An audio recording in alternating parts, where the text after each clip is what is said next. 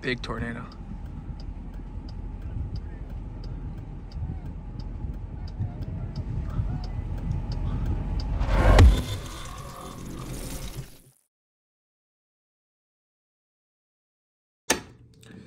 Good morning. It is very early. Today's March 13th, first real storm chase of the year. And the threat today is in northeast Kansas. I'm in Des Moines, Iowa right now, heading down to probably like Topeka area. Enhanced risk from the Storm Prediction Center for supercells on a warm front in northeast Kansas. The question is going to be, can they form before sunset so that I can see them? And can they cross that warm front and route as a surface-based supercell and possibly produce tornadoes? If they just pass the front, they're just going to be pretty uninteresting. And it's going to be not a very exciting chase. But we got to be there. We got to find out. On March 13th, 2024, I set out for my first real storm chase of the season. The atmospheric setup was classic for severe weather, but uniquely challenging given the time of year. Severe storms require several key features to form, but the main ones are wind shear, moisture, instability, and lift. A strong jet stream was forecast to eject into the plain states during the afternoon hours, providing lift for our storms. In fact, if you showed a storm chaser this map, they'd probably think an outbreak was on the way. But it's March, very early in the season for severe weather in the plains. Moisture and instability can often be hard to come by this time of year, and this event was no different. Even on the morning of, it was unclear whether or not moisture would make it in time to support severe storms. By the afternoon, though, things were looking up, and it wasn't just because I had stopped to get a coffee. Surface analysis showed the development of a warm front in northeast Kansas, which had already become my target for the day. Winds aloft were out of the southwest, and winds closer to the ground were out of the southeast with ample moisture. This meant that any storms that formed would quickly begin to rotate due to the wind shear in place. Southwest of Kansas City right now, driving a little bit south of Overbrook on 56 West. Skies look good. The warm front is just off to the right, and to the left we have some cumulus clouds, some clearing skies. Probably not initiating just yet, but looks pretty good to me. Now we just gotta wait. I mean, we're waiting for the moisture to come in. You can kind of see the edge of the dry air up here. That's the dry line way out in the distance, but up here near us and over us is the moisture, and we're trying to advect some more moisture in here, and hopefully things will pop off soon. Gonna go set up a little bit further west of here and wait her out.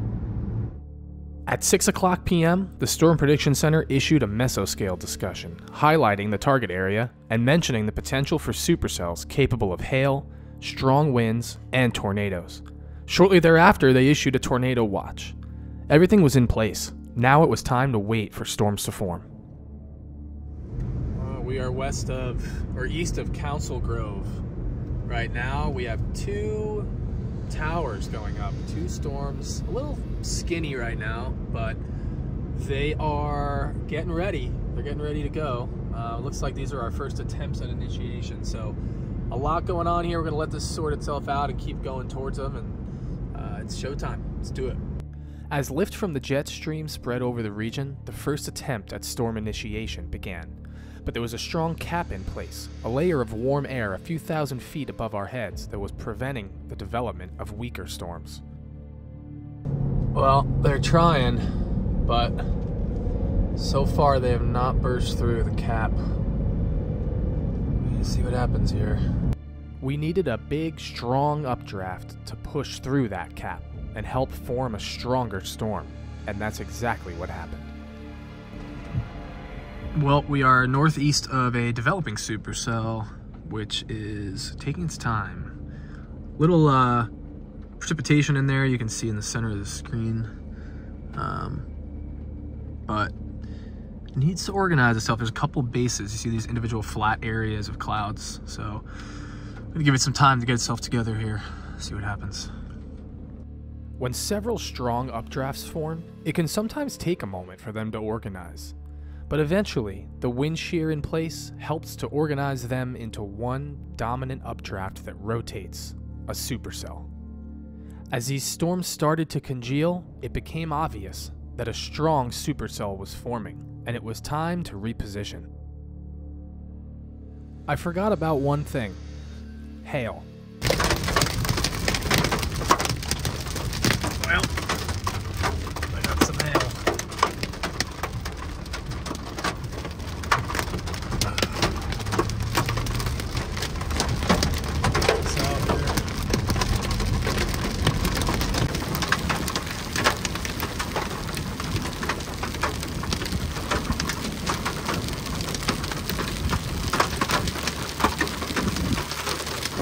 At this point, it became clear that a dominant supercell was developing and inflow was increasing.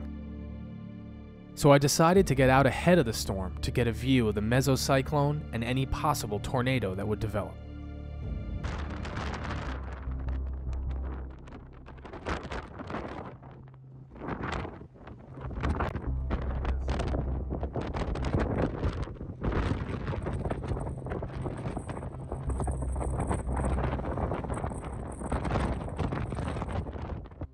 With rotation increasing on radar and inflow increasing at the surface, I decided to reposition again to see the tornado.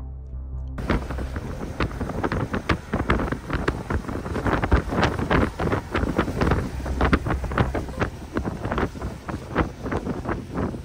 this point, I was in prime position, ahead of the storm with an amazing view into the mesocyclone. There was nothing else left to do but to sit and watch the spectacle unfold. Wow.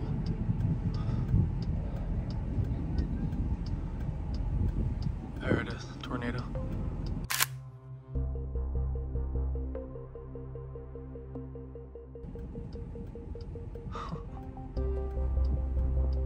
Big tornado.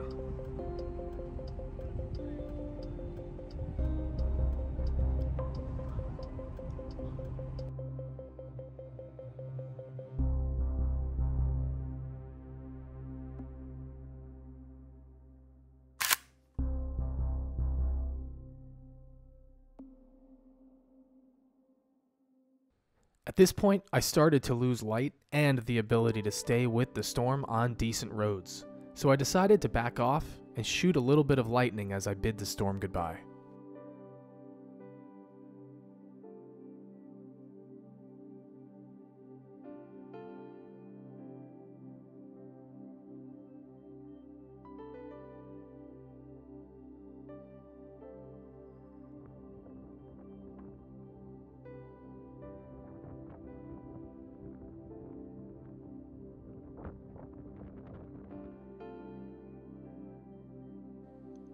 Eventually, the National Weather Service would find that the tornado had winds of 115 miles per hour.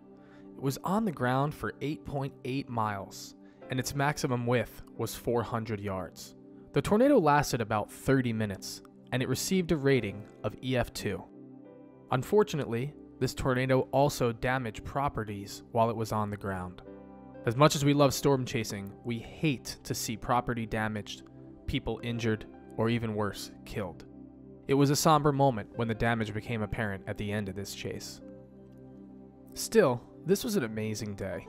From analyzing the setup and observations at a coffee shop, to driving, and driving some more, finally intercepting this beautiful supercell and incredible tornado made it all worth it. And that's what I think storm chasing is all about, isn't it? These moments on the road, moments with friends and colleagues, moments spent watching some of the most powerful yet beautiful forces that nature has to offer. So cheers to more of these moments. I'll see you on the road soon.